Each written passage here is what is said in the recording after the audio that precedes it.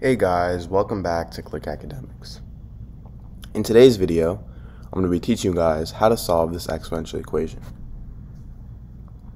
So I have x to the power of 3 minus x squared is equal to 100. And I want to find the value of x. So, for my solution,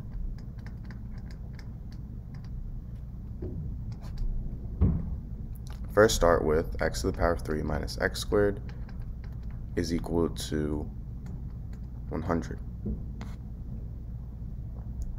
Now what I'm going to do is I'm going to subtract 100 on both sides.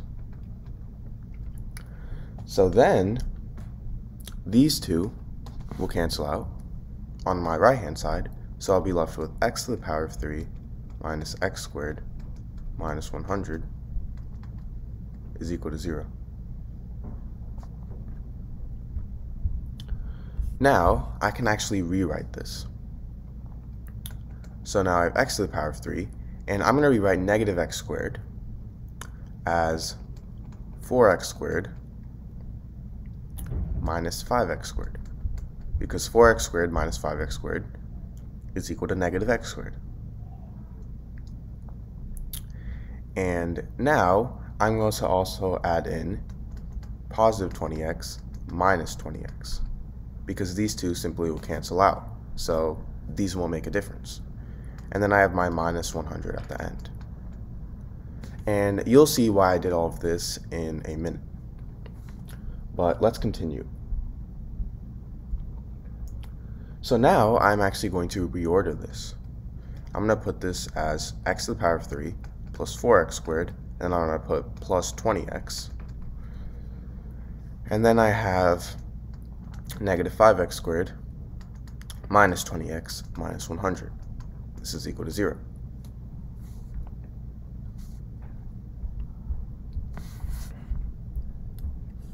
Now, from here, what is the greatest common factor of x to the power of 3 plus 4x plus 20x? That would be x, right? So now I have x times x squared plus 4x plus 20. And then I have this. Now I have minus 5 times x squared plus 4x plus 20. And this is equal to 0. So the reason I did all of that, the reason I added 4x squared minus 4x squared plus 20x minus 20x, was so that both of these could have the greatest common factor and factor out to the same. They both have x squared plus 4x plus 20. And now, if I factor out x squared plus 4x plus 20, I get x squared plus 4x plus 20 times x minus 5 is equal to 0. So now this gives me two equations. I have x minus 5 is equal to 0, and I also have x squared plus 4x plus 20 is equal to 0. So for x minus 5 equals 0, this is actually really simple.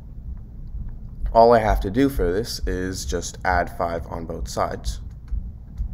So then these two cancel out. Now I'll be left with x is equal to 0 plus 5 is 5.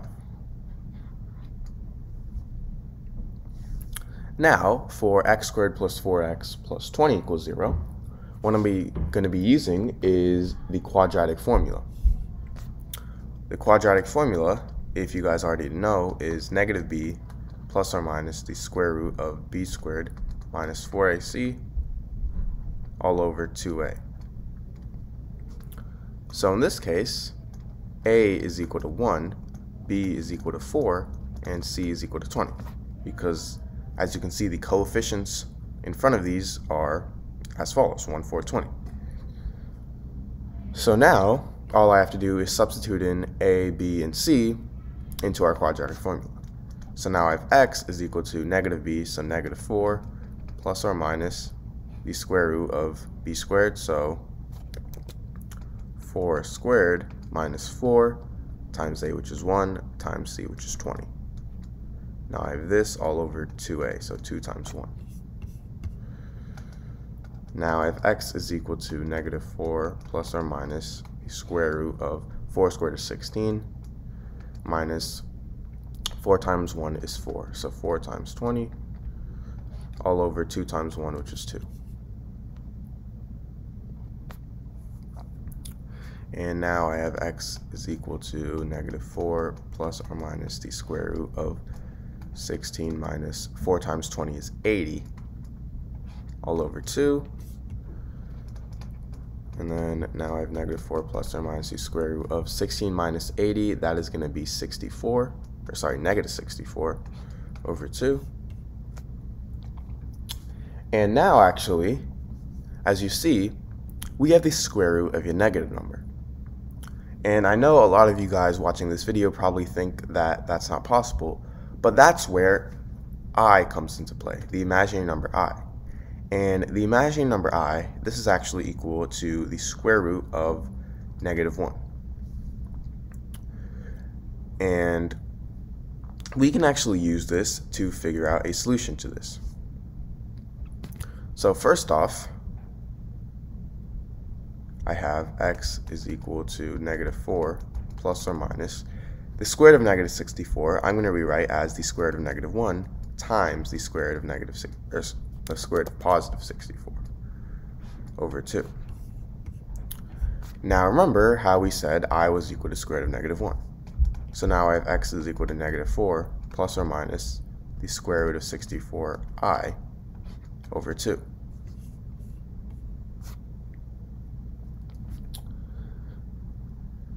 Now, the square root of 64, this is equal to 8, right? So now I have x is equal to negative 4 plus or minus 8i. And now I have this over 2. So now if I had something in the form a plus b over c, this is the same thing as a over c plus b over c.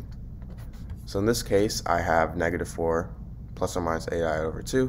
Well, first off, I'm going to put this as negative 4 plus 8i over 2 and negative 4 minus 8i over 2, because these are two solutions.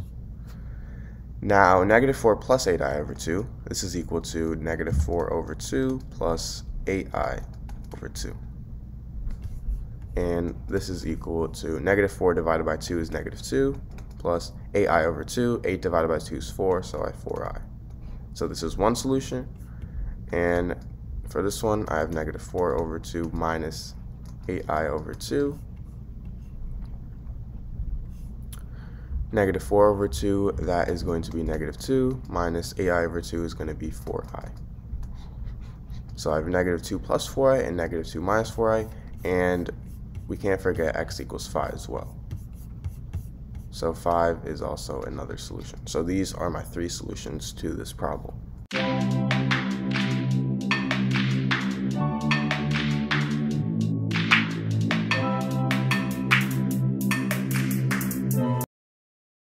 Hey guys, welcome back to Click Academics. In today's video, I'm going to be teaching you guys how to solve this exponential equation.